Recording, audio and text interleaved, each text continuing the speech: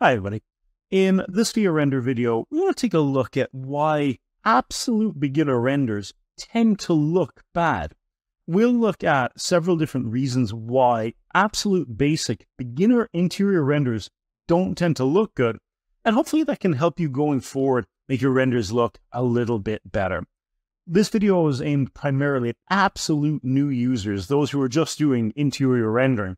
We'll use D5 render, but the concepts will apply to Lumion, Enscape, Twinmotion, and really V-Ray. Let's go ahead and take a look at some absolute beginner student projects, and I'll show you sort of some of the issues present. All right, so here we are, everybody. And as I said, this video was primarily intended for absolute beginners to interior or just architectural rendering in general. And that's whether you're an architect or an interior designer or whatever your background is. You've just started doing architectural or interior renders, and your renders are looking very, very basic. This is the type of student project that you're probably kind of familiar with, or maybe this is the standard your renders are at. Now, I assign, usually as our second project in our rendering, to basically a black and white room. Now, black and white room is picked for a number of reasons. One, it's a simple color scheme. And most students, particularly mine are primarily high school, understand what a bedroom should look like. And at this point, this is usually their second experience in an actual rendering engine. We've maybe rendered a chair, but this is their first actual project. And you can kind of see here, you can tell it's absolutely a beginner's work. I want to show you another one as well. Just pop over to a different one. You can kind of see they share an awful lot of similarities, but they also share a lot of the same issues. But let's bounce back here first, because I think this is a slightly better beginner example. So you'll notice quite a number of things. Firstly, it doesn't look hyper-realistic yet. A lot of the technical nuance isn't available to the students just yet. And setting up lighting at this point is really just trying to get outdoor lighting coming in. And you can kind of see it looks basic. And then our question is, but why does this render look basic?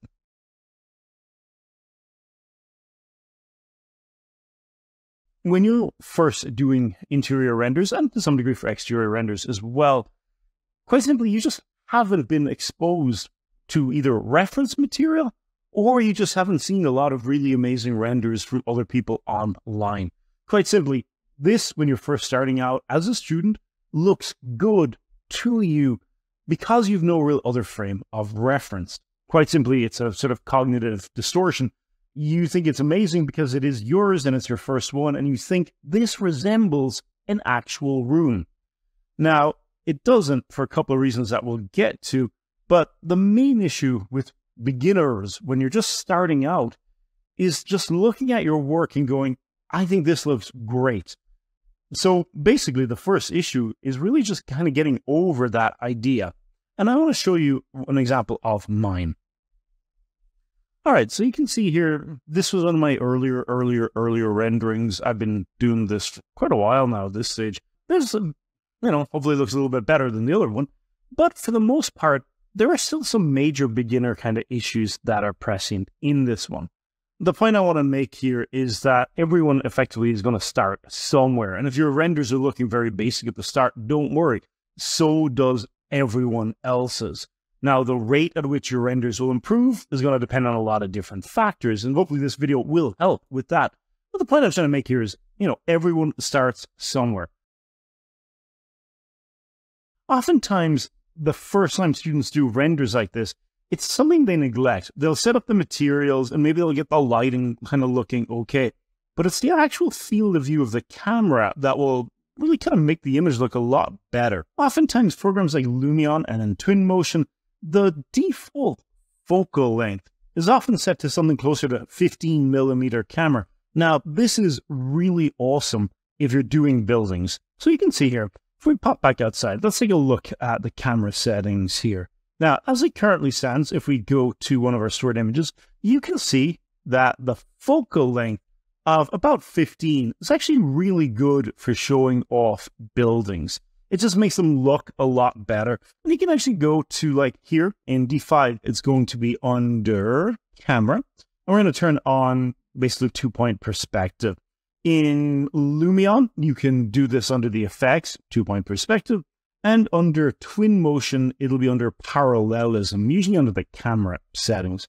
The point is here, this field of view, this lower like 15 to 25 millimeter field of view, looks really good for exteriors, particularly if you want them to look more majestic. But when it comes to doing interior shots, it just doesn't look very good. Now, back in the house, let's just look at the difference. You can see the focal length is set to 15 millimeters right now. If you move the camera back, you're getting kind of this increased stretch and distortion in the image.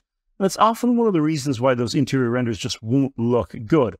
Generally, I recommend my students, a little bit further on, really sort of just start putting the millimeter focal length to about 25 for interior shots, and then start going upwards from there. You're going to end up most likely with something closer to 33 or 35 millimeters, but sometimes depending on the situation, you can even go higher than that. But the main thing here is make sure the focal length is set much higher than the default. It sort of brings you into the room. Between that and the parallelism, it'll actually straighten your edges quite a bit, and it'll make the render look a lot better.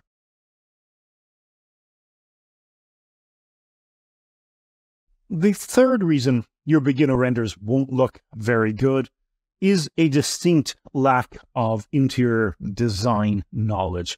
Now, this is somewhat to be expected, but a lot of people, whether you're doing this, coming at architectural rendering from a different perspective, or coming at it from a 3D background, or you're coming at it because, it's a part of your college course for your architectural degree or your landscape architecture degree, or whatever the reason is, oftentimes these things, particularly the interior design stuff, is not going to be covered because it is its own separate field, and rightfully so.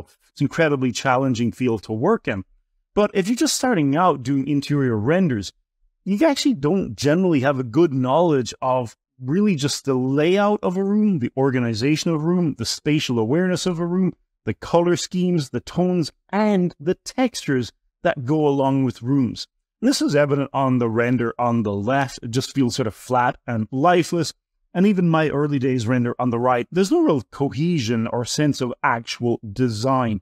It's just stuff being placed because, again, you have that sort of cognitive bias there where this is how you think things actually should be, but it's not how rooms are actually decorated or interior designed. My suggestion here is Udemy. I recommended this in one of my other videos before. Find a Udemy course, particularly one on interior design. Find one that's current, that gets continually updated. I'll link out to the one I use, which is by Erica Fogelman. Follow those courses. Learn about interior design, learn about the placement of objects, the interplay of tone and color and texture and materials, and learn about the styles. If interior rendering interests you, it's not really work, it's just adding more tools to your toolkit.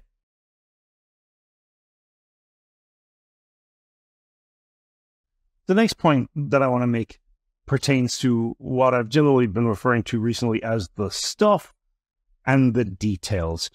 So really what that means is this is, again, an absolute beginner. Like I said, this is project like 2 in Twinmotion. Oh, sorry, it was Lumion at the time. And take a look at, this was, first semester kind of work.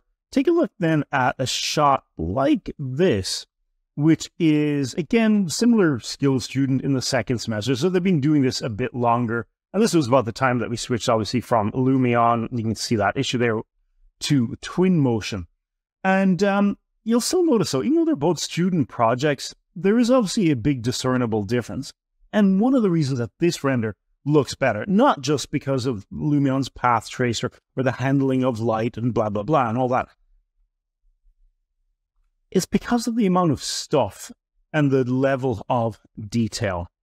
This room looks empty because it is both structurally empty and devoid of objects. In other words, it doesn't feel real. It kind of feels like when you go to a furniture store, and you've got like these, basically these like fake rooms that are just one wall, and there's some like a bed and some stuff in front of it. It just doesn't feel tangible. Then you bounce over here, and you've got, for example, context. You've got stuff outside the actual window. It's just not much. It's green trees and plants and stuff. but there is actual content outside the window. You've also just got far more content within the actual room.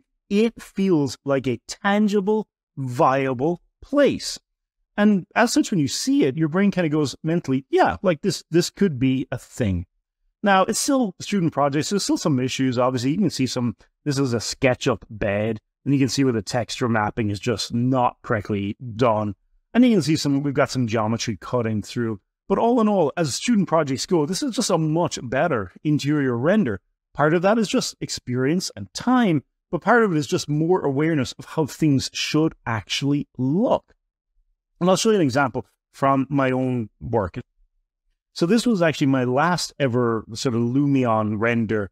At the time, this was switching from like Lumion 11.5, I think, switching outwards. And part of that was the limitations of interior rendering with Lumion at the time. But this, of all the stuff from beginner to whatever level I am at this point, which is whatever, this was still my favorite render. And I could never figure out why this was my favorite Lumion render. And it's only recently I realized that it is because of the content. There's just stuff, and it looks more viable. The handling of light for Lumion at this point was still a bit shaky. You're trying to get as much light from outside in. But overall, I still like this image a lot. And I think it's because it looks like a kind of viable space. And there's just enough stuff. And the stuff is also in the right place, not just like thrown everywhere. But if we want to look at what I think is slightly a better example, here we have a more modern D5 render. And you can see, again, one of the reasons the room looks better is hopefully the modeling is a bit better. I'd like to think over time that's gone a bit better. But more specifically, there's just more stuff in the scene. And that gives it this feeling of a viable, potentially livable space. And your brain kind of looks at it and then goes, okay, yeah, this is a more likely to be an actual place as opposed to an empty room.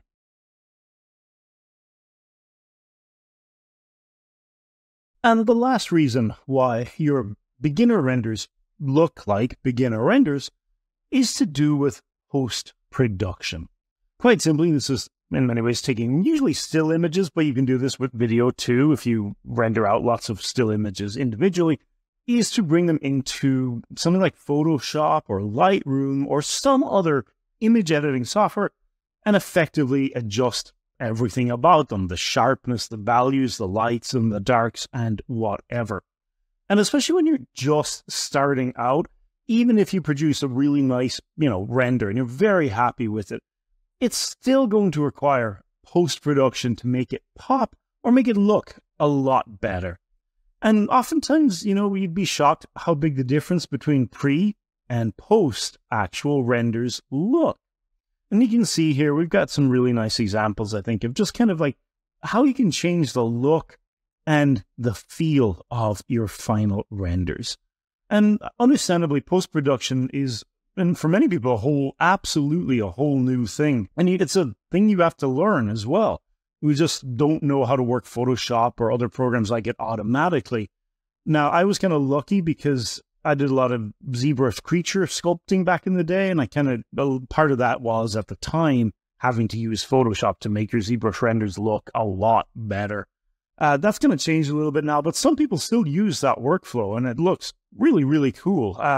There's some great artists out there who do that. And so at least I didn't have to learn Photoshop initially, but it's a different way of working with Photoshop. But post-production is kind of the hidden secret, I think, that a lot of really great studios and a lot of really good archivist artists have. And it's really just taking your image and hopefully adding mood and tone and atmosphere and light and just sort of more fidelity to them. And I think that's sort of, when it comes to beginner stuff, that's often one of the pieces that is missing.